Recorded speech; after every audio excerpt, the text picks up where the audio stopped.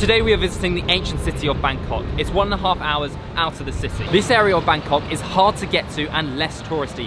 However, we will have an eSIM with Airalo, and so we will have connection throughout. This video is brought to you by Airalo. So we're currently in the center of Bangkok. We're in Siam Center and we need to figure out how to get to the ancient city. Joel's just looking up some directions on his phone with his eSIM because we have no idea how to get there. I found out how to get there. We need to take the BTS SkyTrain from here all the way quite a distance, and then we have to change transport. So let's get on the SkyTrain. Let's go.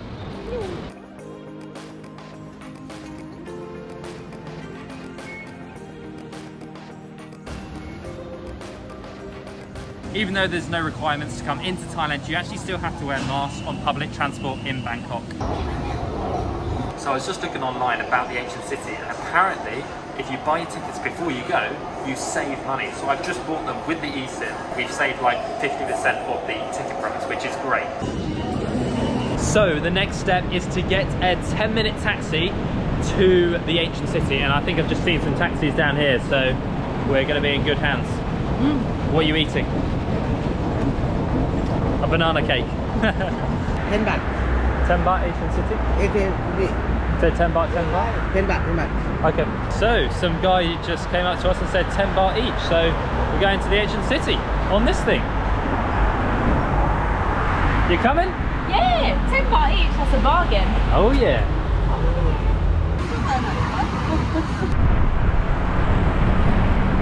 So we've just arrived at the ancient city entranceway. I'm quite excited for this. We've already got our ticket because we booked it online just literally 20 minutes ago on the train. And yeah, here we go. This space is supposed to be beautiful. So booking online was super easy. We literally went straight to the check-in desk and she just checked us in, and yeah, makes everything so smooth. We got the online ticket here and we saved 50%, so there's no reason why you shouldn't. So we have just rented bikes for 150 baht each, and you have to like get the key and drop a deposit of a couple of hundred baht as well, but then you get that back at the end. So let's ride some bikes around the ancient city. We've just got our bikes. These are trusted vehicles for the rest of the day. Are you ready? I haven't ridden a bike since I was a kid, so I'm a bit nervous. I'm hoping I remember how to do it. You never forget how to ride a bike. Come on, you've got it. Oh, ah. Emilia's doing it! Yes! How many years ago was that?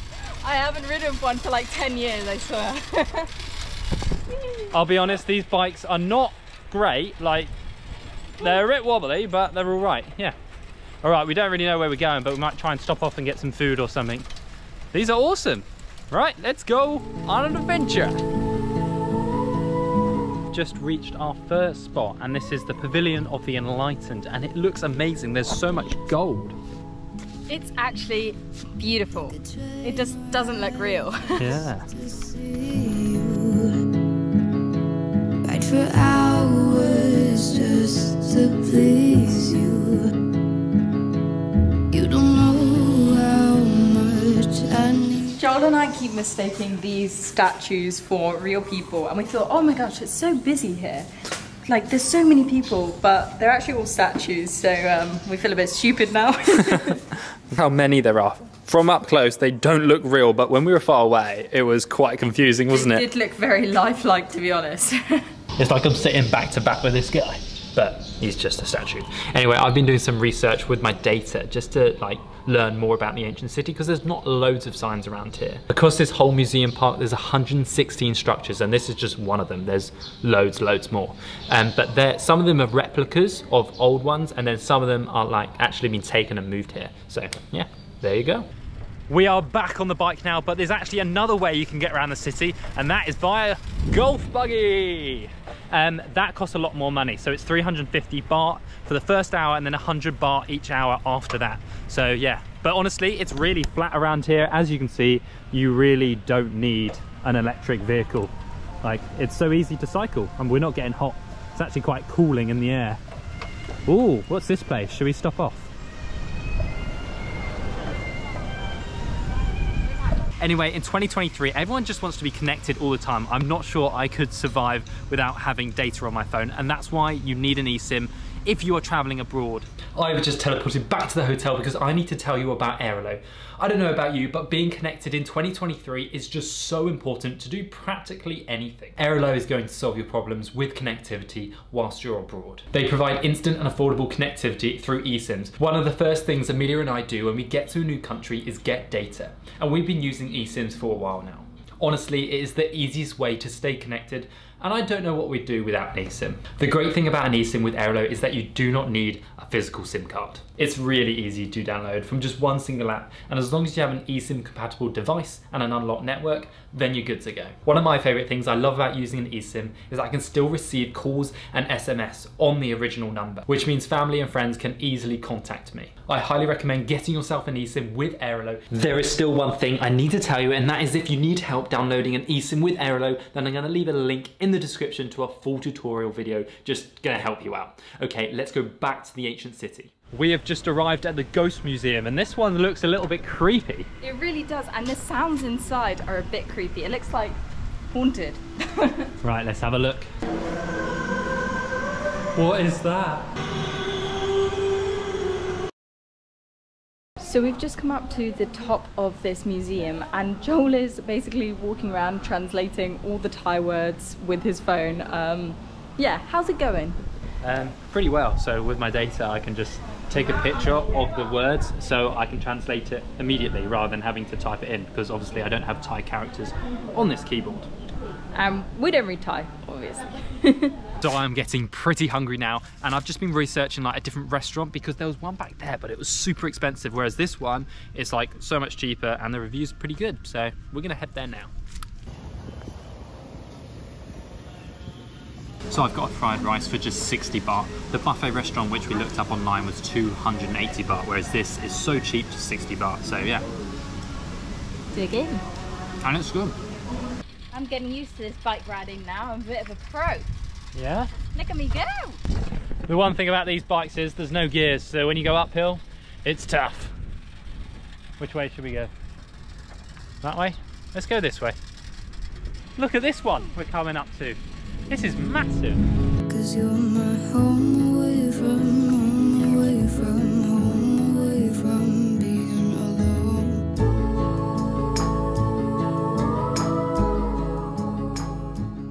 So I recommend coming here as early as possible, like 9 AM I think is when it opens, because it does get really hot. And we're gonna head back to the city now. There are a couple of ways. Obviously the way we came on that little bus and then the Sky Train, but you can also order a grab if you've got an eSIM on your phone. So if you do want to, make sure you've got data and you can order a grab and you can get taken directly back to the city, to your hotel. So we are back in the city now, and we're gonna be taking you to one of the best viewpoints in the whole of Bangkok. It's one of the, I think it is the tallest building in the whole city, so it's gonna have some epic views. So we've never actually had like a proper view of the city, have we? No, I'm really excited. We've not been up to like a sky deck before. So. And it is getting towards sunset, so it's gonna be cool. Oh, I think I just saw the building. So this is the building we're actually going up, and it looks really, really tall. It is. Look at it. We booked our tickets online and we've exchanged them, so we've got, it was 920 baht each with a drink, and then now we're going to go up the elevator. It is the highest view deck in the whole of Thailand, so let's go. So cool. My ears are popping. Same. I wonder how fast we're going. We're on 40th floor already. 50. Whoa. Oh my god. It's so foggy. How much smog is in this city? It's a bit worrying.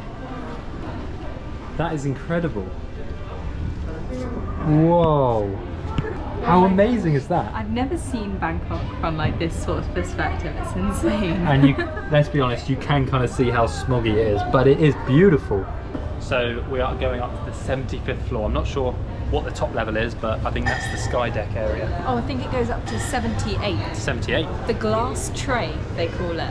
Oh. Because it is a glass deck, we've just been given these like socks to cover our shoes so we don't get the glass like dirty.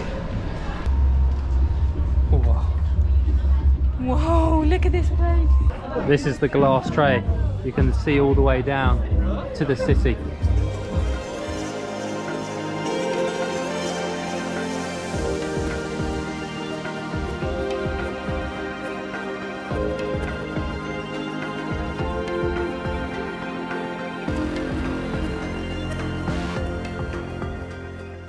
So the sun has just set and we're just chilling on this little sofa with this view.